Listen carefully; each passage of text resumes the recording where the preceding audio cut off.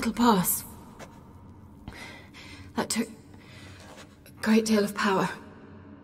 Just don't faint on me. Now, in your firm embrace, not a new life. Love to be able to say we could stay here a while and rest. I know. We must go on.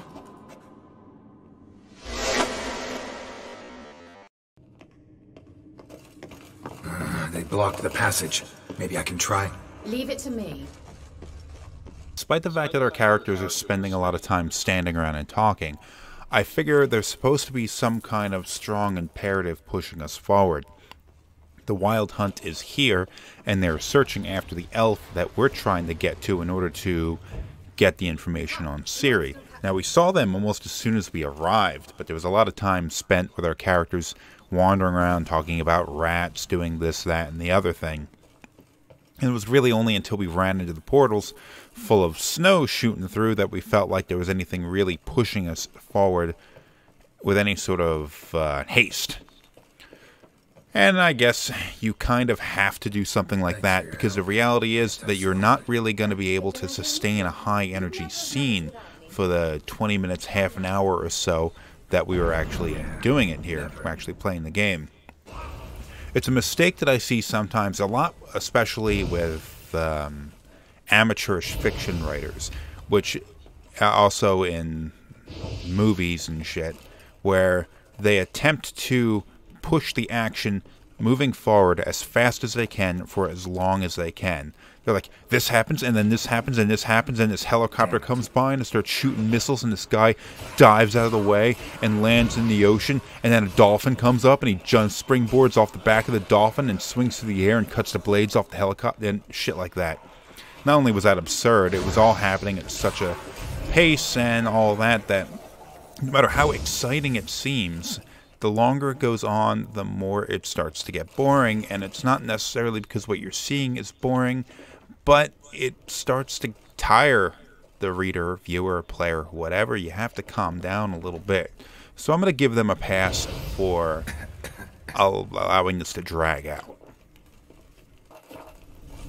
He awaits us.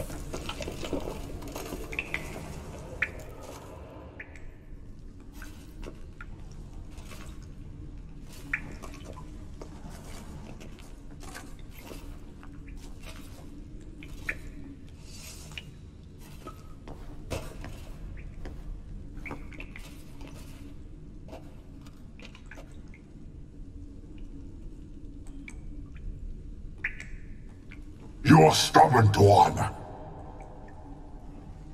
Geralt, I shall help you. Step back. Stop telling me what to do.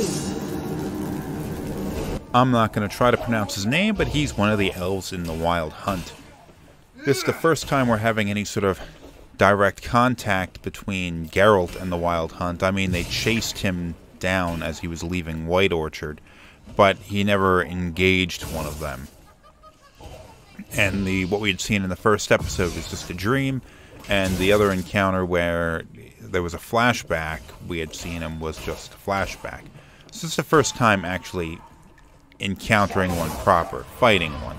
And, well, he's a tough fella, and I don't know how many elves are supposed to be in the Wild Hunt. Oh, that was a mistake. How many elves are supposed to be in the Wild Hunt, but it seems like more than a few. So if this one guy is supposed to be this big of a threat, how big is how the rest of them supposed to be if we're fighting the entire I don't know, army? Is there an army of them? I don't even know how many there are. I guess maybe they sort of had to go in. I don't know if Keira is invincible right here. She seems like she is. One of those wolves attacked her, and I didn't see anything relating to a reduction in her health or anything like that. So this, unless we're talking about very specific circumstances, like we've seen in the last episode where she was shutting down the portals and we had to guard her while that was happening. It seems like any companions you're going to have are simply not going to have a health pool to get reduced and then have them die.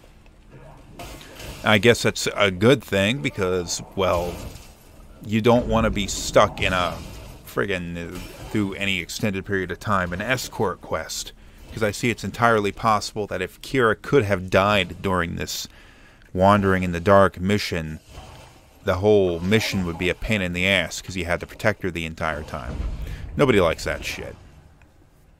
So they essentially made her invincible, and she's actually going to win this fight for me. Look at this. He's not even reacting to her. He's taking the hits, but he doesn't even seem to notice her. Anyway, there are other games that fairly recent, I mean, I guess not that recent if I'm going to talk about The Last of Us, where you had a companion who, I guess, could die, or you, let's say, Resident Evil 4, you had Ashley follow you around, and Ashley could die or she could be carried off or all that kind of stuff. But having to protect the companion is rarely fun, at least for any extended period of time. So doing something like this is probably the better way to go about it. Although it does get a little bit frustrating to hear people talk about it and people to over-attribute what it is for how good it's supposed to be. Like, I knew somebody who once was talking about BioShock Infinite. BioShock Infinite had, I've forgotten her name, it'll occur to me later, but the female companion of Booker that followed him around. And he was talking about how that was the best AI when it came to a companion because she never got into trouble or anything like that. Of course, the solution to that wasn't really strong AI or a companion character which was capable of defending herself or taking care of herself or anything like that. The reality of what was happening in that game was simply that the enemies don't even know she exists. They don't react to her. They don't shoot at her. She has no bearing on the way they act or what they do. Everybody always just targets Booker. So it's well designed in the sense that it gave this guy the delusion that it was impressive AI design, but was really very simple. This took a little bit of a different approach in that Keira is here and she does occasionally get attacked, but it seems like she is never going to die. She could take a hit and not go down. And she actually participates in the fight. She does damage to this guy. Although it does seem like that if he is focusing on her, he'll block every attack she does, so neither of them are going to damage each other. When the asshole glitches out and he faces Geralt, even though Geralt isn't anywhere near him or attacking him, she seems to be able to land multiple hits on him successively and do significant damage. So it's a flaw in the AI design there, but, you know, can't win them all, can you? Avallac'h. Well, I'm home. I see it. Unnecessarily. Let's look around. If I have my knickers on straight, this looks like the elves' laboratory.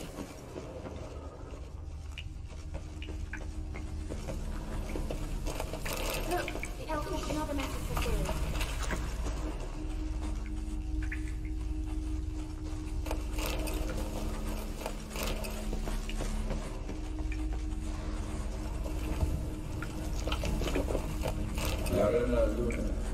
All right, let's watch this message.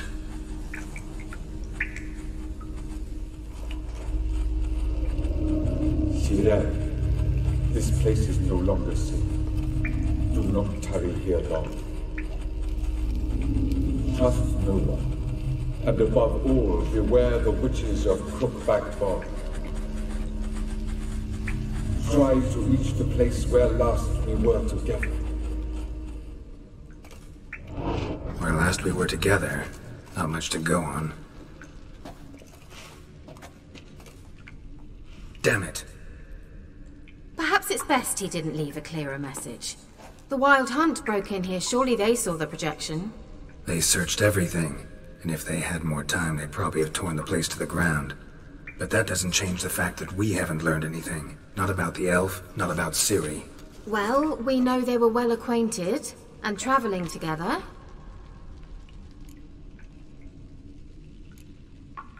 Wonder why they split up. Perhaps because the Wild Hunt was on the elf's trail, and Ciri would be safer if they did. The witches of Crookback Swamp. Crookback Bog. Keira, if you're hiding something. But I didn't say...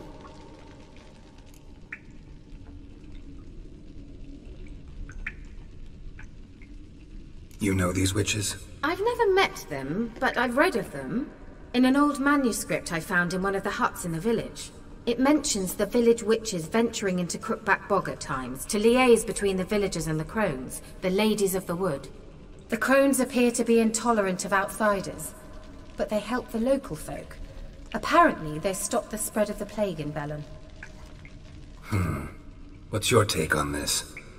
I'd love to shrug it off as the nattering of so many old women, yet throughout my first fortnight in Velen, I had horrible nightmares. Something was calling me out into the swamps.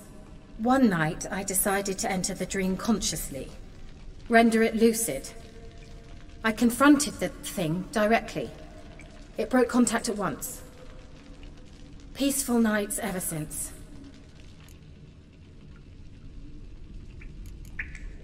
Why didn't you say anything earlier? I told you Ciri had a run-in with a witch. Well, I had no idea you meant them. If I'd told you something, you would have rushed off to find them. But we needed first to confirm that Ciri was here, didn't we? I shall tell you everything now, of course. Now? After I safely led you through the cave? I can't believe you'd think so poorly of me. Perhaps you do bear a grudge against sorceresses. Mm-hmm. Can't imagine where that comes from. How do I find them? The swamps are vast, dangerous, but they say the crones mark the way for peasants who wish to visit them. The manuscript mentions a chapel in Crookback Bog, and from that chapel one must follow a trail of treats. Treats? Of course. They didn't read you bedtime stories at Kaer Morhen. All normal folk know that witches live in gingerbread houses poised atop chicken legs. I'll have to see that to believe it. Take the tome and read it. I truly do believe you'll find your Cirilla. All right then. As a start, let's look for a way out of here. Good idea. Why do we even come?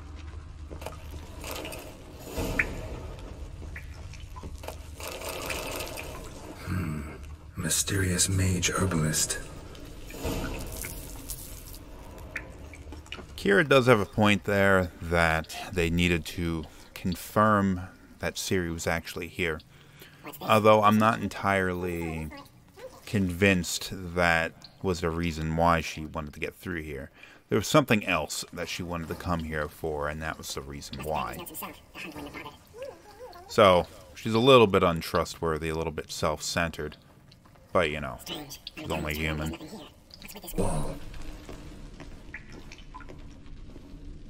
It's an illusion. I sensed it as well.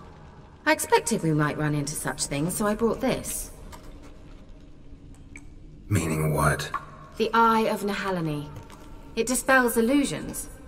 It's easy enough to build, so you're welcome to this one. It's bound to come in handy. And each time it does, you will think of me. Huh. Thanks.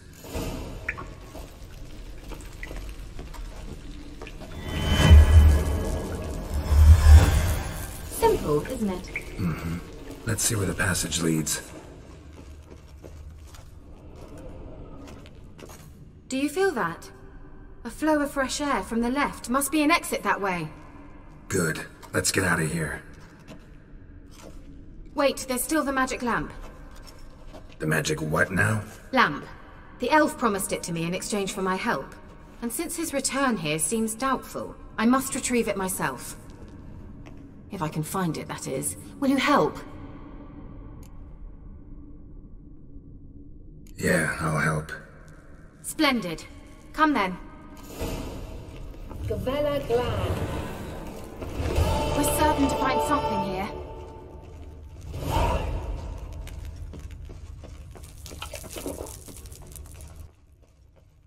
That little magical trinket that Keira gave Geralt is probably the gating device. Although I don't quite remember, it was a few years ago that I played this game before. I would assume that that device is the gating device, which prevents Geralt from progressing too far along in the story without having done this mission first. You get this far into the place where you can't retreat out of it, and then at some point along here you get the thing that allows you to progress further on in the story. Because otherwise it feels like the whole Keira part here is a little bit unnecessary to the overall story of the game.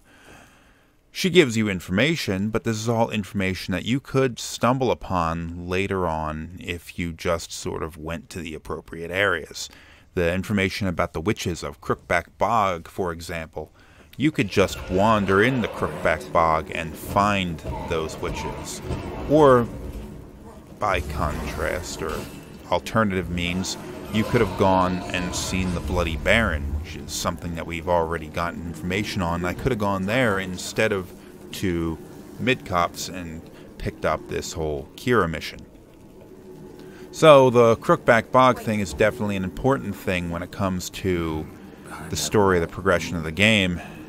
So, I mean, if the only thing that came out of this was this information on that, then this would have been unnecessary.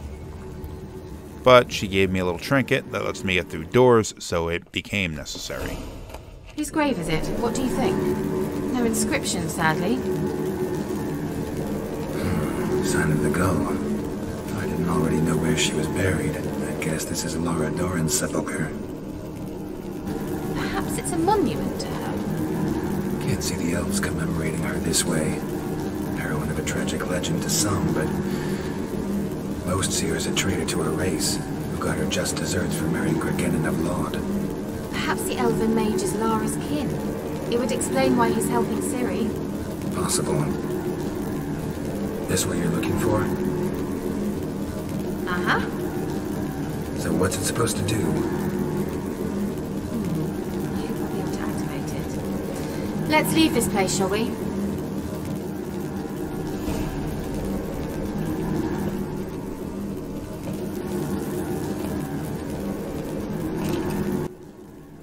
Of course, now that Keira has what she was after, she... Oh, by the way, she said no inscription, sadly. There's an inscription all over the face of that damn thing. No idea what it says, but there's clearly an inscription there. Oh, anyway, once she... Hey, somebody lit a big pyre here. And a place of power. How convenient. I guess to give you a reward as you were leaving. Once she got the magical trinket that she was after, that magic lamp, she's all too willing to leave now, isn't she? Yeah, there's another golem up there. Gotta go kill that damn thing, don't we? I'm gonna speed things up just to get out of here quicker. As always, in these kinds of games, you're gonna want to explore around a little bit, because there's almost always going to be something worth finding if you travel off the beaten path a little bit. So we go this direction instead of the other direction, and then we go and we find all these extra little items. One enemy we have to fight, but overall it's worth it. I'm here. The artifact Keira gave me.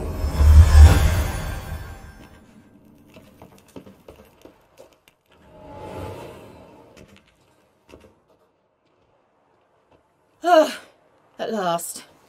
But it was worth it, right? You learned something about Ciri in the end. Something important. Do you intend to venture into Crookback Bog? You must tell me about it afterwards. Don't know that I'll get the chance. Geralt, there are two types of men. Those who see opportunity and take advantage, and those who forge the opportunities themselves. I've always seen you as an example of the latter. Besides, I've a favour to ask you. So, visit me sometime? I'll stop by. You can be sure. In that case, I shall be waiting. See ya, Keira.